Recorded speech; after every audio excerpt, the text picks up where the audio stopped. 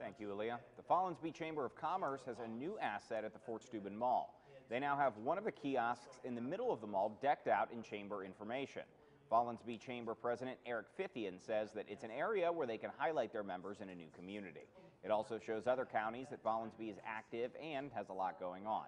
He says the Chamber is one of the fastest growing organizations in the Ohio Valley.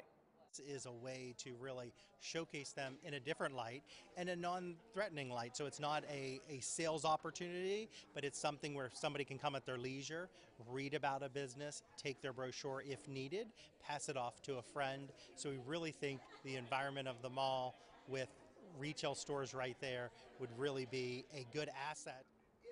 If you would like to check out any of the things that they have going on, you can stop over at the kiosk at the Fort Steuben Mall. They also have Sidewalk Saturdays coming up this weekend.